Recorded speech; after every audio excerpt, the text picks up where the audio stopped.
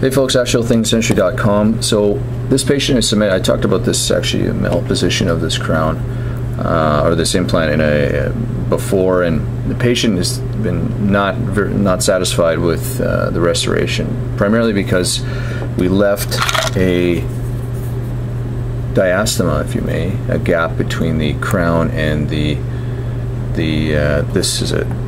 implant screw retained implant crown and this premolar crown.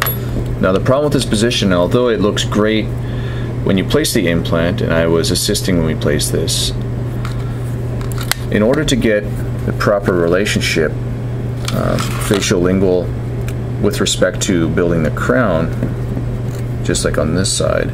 So this is a fairly classic, we've got some horizontal overjet and some for example, for ease of saying, we have overlap of the maxillary teeth as compared to relative to the mandibular teeth. We're trying to develop the contours for this crown. It was extremely difficult because of the position of the implant. It didn't allow for us to develop to get some overlap, horizontal overlap, so it's more of an edge-to-edge, cuss-to-cuss development. In any event, here we are today. We're going to remove this crown and we're going to make an FDP, a fixed dental prosthesis, from the natural tooth to the implant crown. Now the literature is like anything else, on and off, about whether or not it intrudes the tooth or not. It'll be like that for the rest of eternity, controversy. In any event, that is sort of what we plan to do in order to fix the patient's chief complaint and fill the diastema.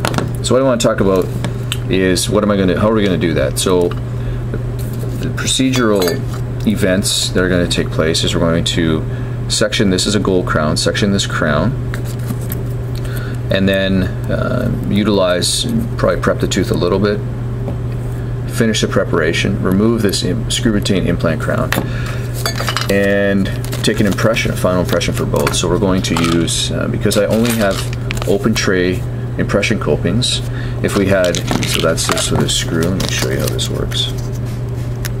If I had a different type, which would be nice, but we don't, so we place that on there.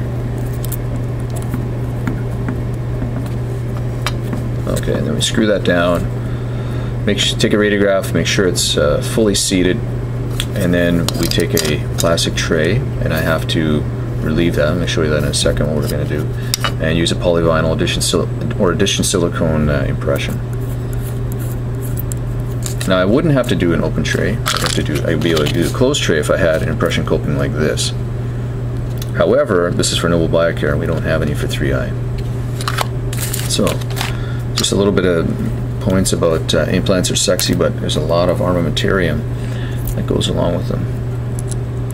So we would place this down, and I'm going to show you what I normally do. So we're going to use a plastic tray in this case, and we're going to prepare the tray. So we already know that I need to make an access hole through the plastic tray, so we're going to use just a regular football burr.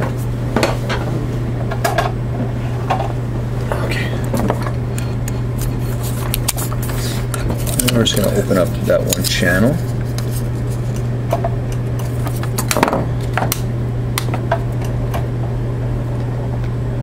Okay, so I got the handpiece working. So you can take a Sharpie and mark out your contours. I know that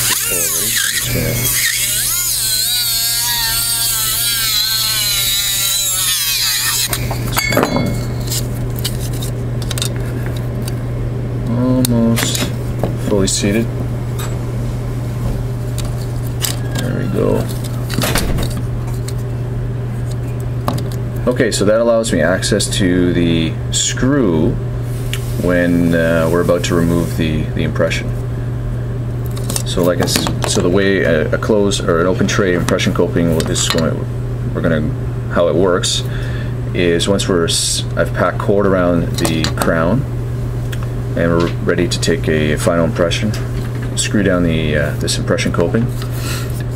You can use tape on the surface of the tray, a little bit of masking tape or whatever, just to keep the, or even gauze. We've used gauze just to keep the impression material from flowing out.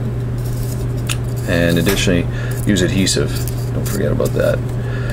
Place the tray down, and then make sure you clean this well with your finger. Remove all the excess polyvinyl siloxane. So when this does set, you can undo the screw and see if I can do it all together. I don't think I can. I'm not that talented. That all comes out at the same time. And of course, I have the patient's maxillary cast already. Okay, so I hope that helps. Cheers.